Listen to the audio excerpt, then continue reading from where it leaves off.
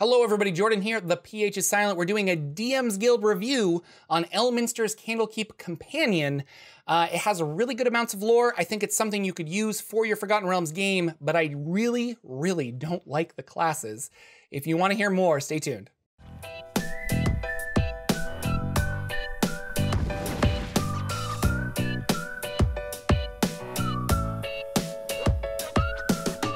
So good to have you guys here. Thank you so much. And I want to remind you all that I don't really review things unless I like them. So even though I dislike aspects of this, overall, I kind of like it. And if you're interested in it, you can click the link down below. It will take you to an affiliate link, or it is an affiliate link rather. A little bit comes back my way so I can buy more PDFs in the future. But full disclosure, this was gifted to me for review purposes. And so let's check it out.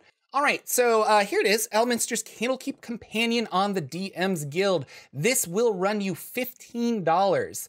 And it has new classes. There is a Fantasy Grounds conversion. I just didn't know that. I saw that right there. That's kind of cool. And has new, and I say new with air quotes, subclasses for Bard, Cleric, Monk, and Wizard. Ed Greenwood, the man himself, was a consultant on this. So that's really cool. Diving in to Elminster's Candlekeep Companion, it's pretty straightforward. Speaking of forward, here we are. We get into the map of Candlekeep, which there isn't there isn't a lot, which is weird. There's not really a map of Candlekeep. So this is crucial if you want to kind of run Candlekeep, because we don't have one of these and it's sideways. I wish they would have formatted this a little bit better, but I think I can do Control-Shift+, yes, and we can do that. Just, it's nice to see things. This is a really well-drawn map. I like things on the side here. You got the crest of Candlekeep. You got all the different locations. This font's a little weird, but you know, you take what you get. What I like a lot is the subterranean stuff, because Candlekeep is massive fortress, and then below in the volcanic rock that it's set on, there's a bunch of extra stuff down there, which is kind of cool. So we're gonna rotate this back, and we're gonna go to the next page, which is the table of contents. So what are you getting in this this package? You're getting a map of Candlekeep. You're getting how to use this book, a brief history of Candlekeep that you can give to your players if they do like a lore history check. That's what I'm thinking of. Chapter 1 is all of the subclasses, which are kind of subpar. I don't like any of them. And then Chapter 2 is stuff about Candlekeep, specifically downtime in Candlekeep using Xanathar's rules. And then the Great Library, and information on the library. There's some really good tables in there to roll randomly for books and things like that. And then Chapter 4 is some adventures. So side quests while they're at Candlekeep, etc. Specifically, Baldur's Gate Descent into Avernus Director's Cut is in that adventure. In Descent to Avernus, you go to Candlekeep. This expands on that, and you can use it for things. Magic items. I like a lot of the magic items, and spells. Don't really like any of the spells that I read. And then NPCs and monsters and things like that.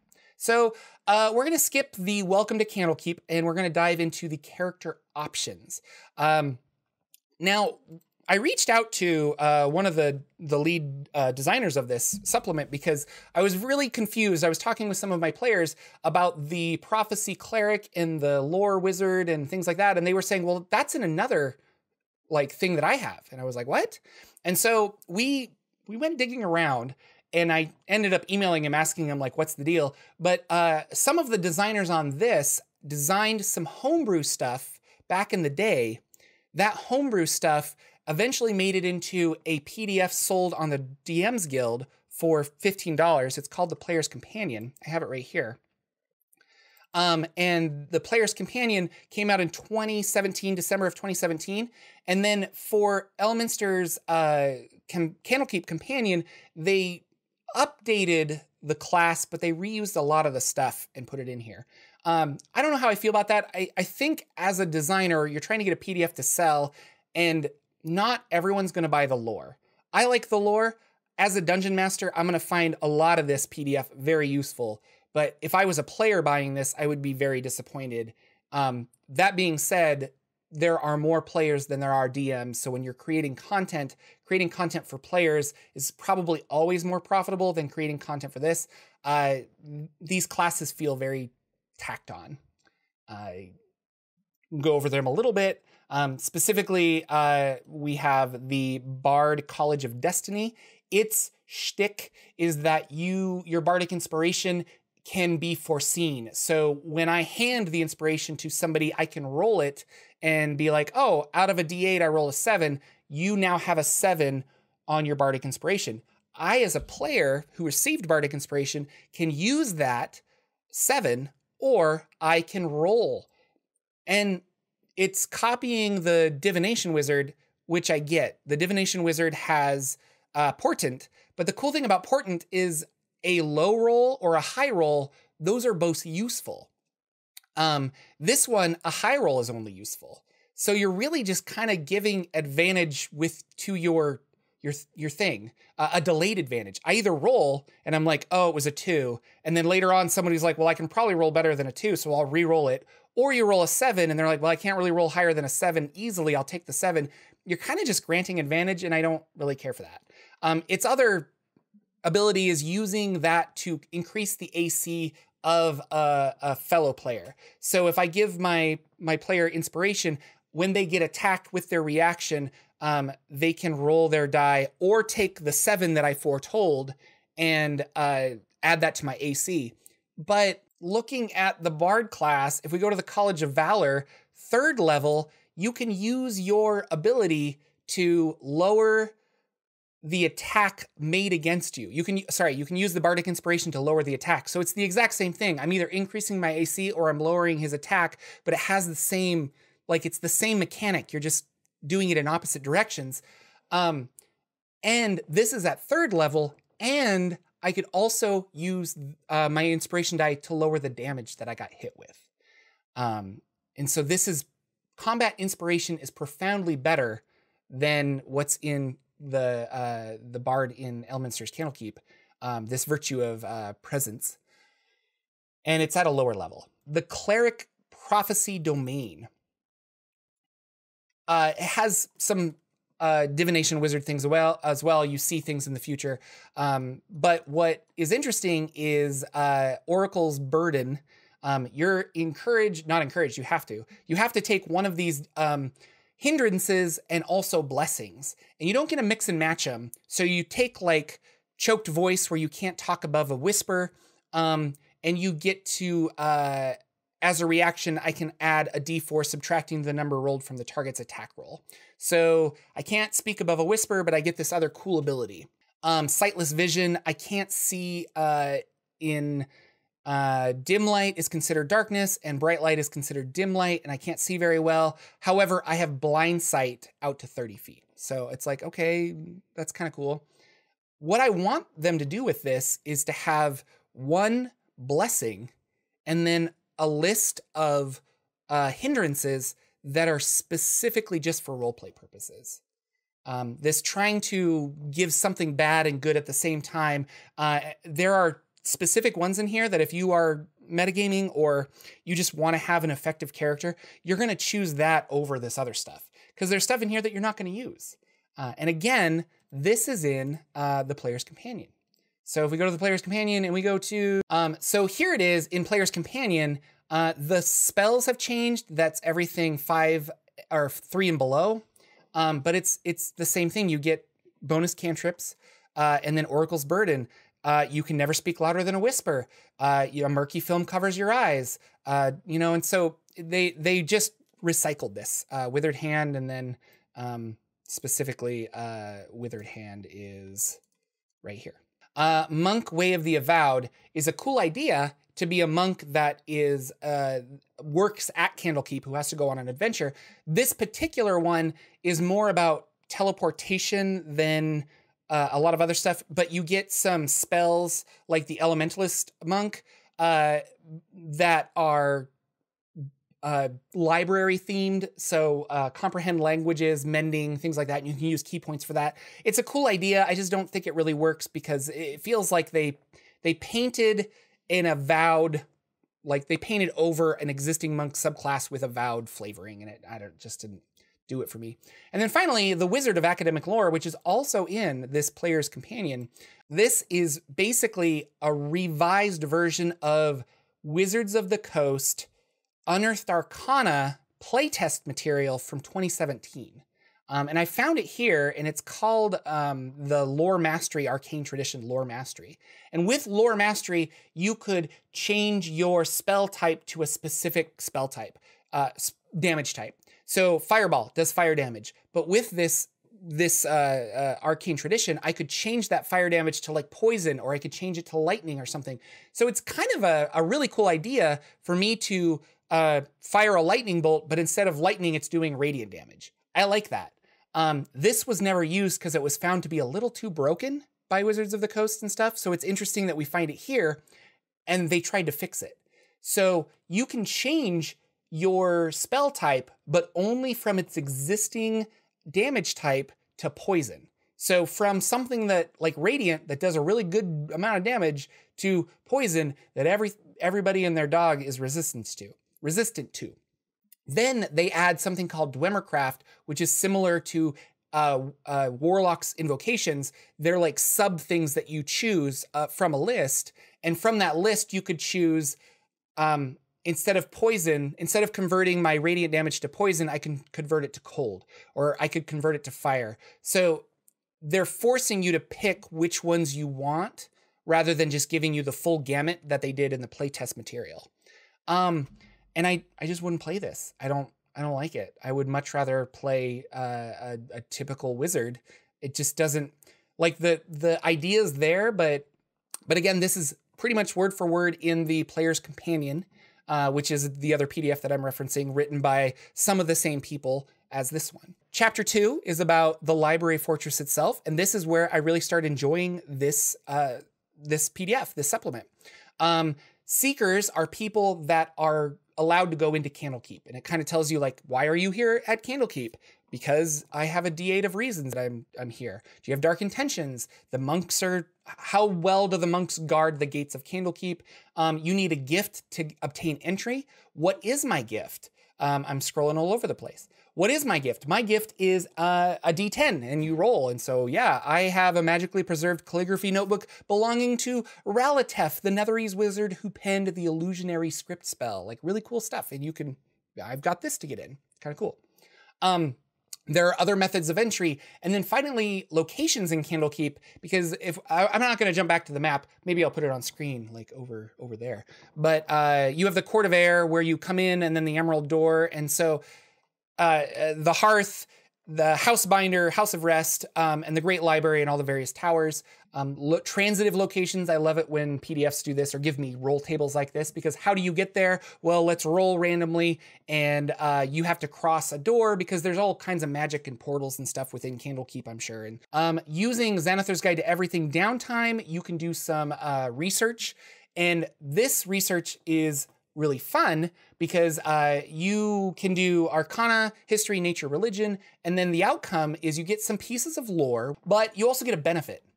And these benefits are temporary bonuses that last for a week for every point of intelligence you have. So if I've got a +3 modifier, I get this benefit for 3 weeks. And I like that a lot. It's not something that stays with you, but the time you spend at Candlekeep affected you enough that you left with some new skills for a little bit. And whether that's magically or whether that is you just kind of forget it, I'm not really sure. You can role play it out, you can figure it out, but I like that. So like Arcanist, you learn a cantrip. Dabbler, you learn a new skill. Favored Foe, you get a +2 bonus to damage rolls against a foe that you're studying, so you know how to get after them. Candlekeep will have an impression left on your players, and I think that's fun because they'll always remember when they had that clockwork companion for a little bit. Complications and Rivals, these are also part of Xanathar's Guide to Everything. This is also, I like this a lot, Becoming an Avowed. This is good for creating NPCs, but it's also good for if your players wanted to start there, or maybe a player died and we're picking up a new companion who is an Avowed monk. They don't necessarily have to be the monk class.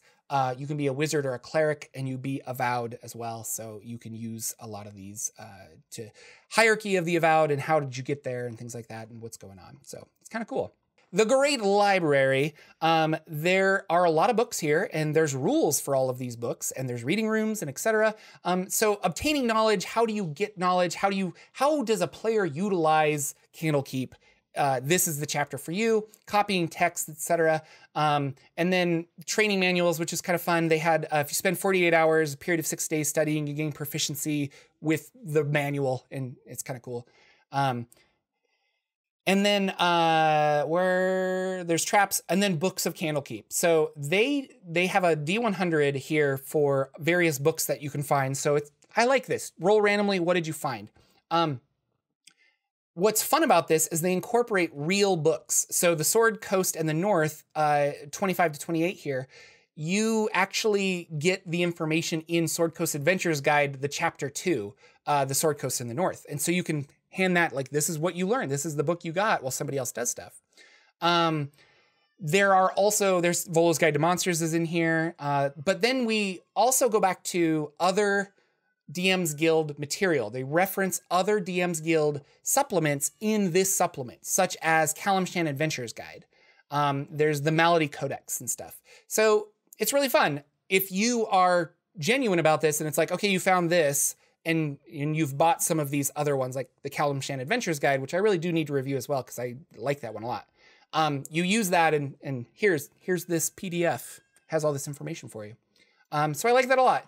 I won't get into the adventures, but these are quests that you can do while at Candlekeep, involving Candlekeep. Then we have magic items and spells. Love the magic items in this book. Do not like the spells. The magic items are quirky. They all have a history, which is really fun. So when you find something, it isn't just a +1 sword. It has a reason for all of this. And again, Blackstaff's book of 1,000 spells. This is a DM's Guide supplement that we are able to use in this world. It is a book both on my shelf kind of a thing, and a book in the game, and that's fun for me. I like that a lot. My favorite magic item here is the Egg of Death. Egg of Death, this is a wondrous item, uncommon. Basically, it's an egg that came from a dragonborn sorcerer on Abir, which is the twin world of the world that we're on, Tyrell. This isn't fantasy world, Jordan. You live on Earth. The Forgotten Realms is in Tyrell, but Tyrell has a sister world named Abir, and this egg came from there. When you hatch this egg, an identical corpse of you falls out, and it's not magical in any way, and it's a really good way to, like, fake your death. And I like quirky magic items, and I also like disposable, usable magical items. So this is one and done, and that's fun. So Egg of Death was really cool. There are other fun things. This one was good. The Rod of Flame Extinguishment. I like that.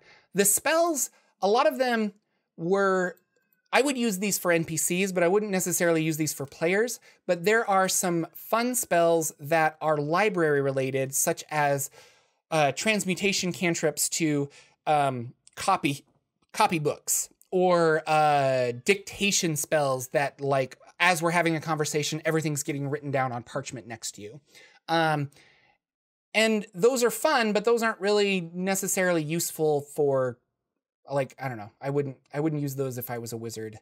Maybe if I was starting as a wizard from Candlekeep and I wanted to flavor it and take some of these spells. Nothing really jumped out at me as, like, this is a really cool, awesome spell, but I'm sure you could get some use out of them. Fire Scythe was actually kind of cool because I play a wizard, sorry. Wizards don't get Flame Sword, I don't think. Only druids. So Fire Scythe could be something that's fun for you there. A lot of, like, telling the future stuff and things like that.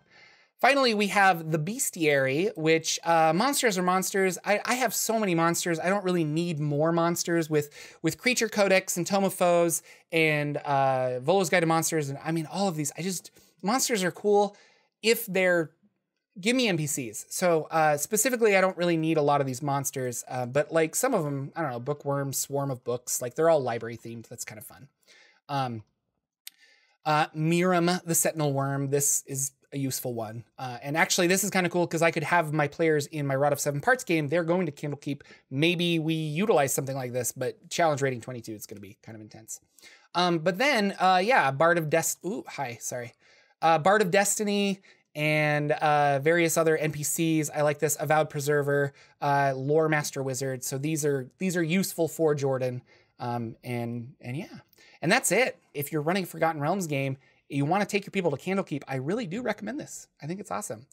Is it worth $15? That I don't know. Like I said, this was gifted to me.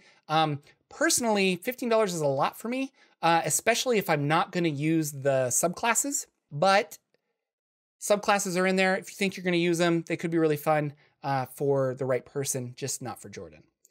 It is what it is. I like the lore. It's really cool. I like the random tables. I like the fun stuff. I like how it references other DMs Guild supplements. So there you go. If you're interested in this, like I said, there is a link down below. It is an affiliate link, so a little bit comes back my way, which helps me buy more PDFs to review and send out to you guys, and that'll be a lot of fun.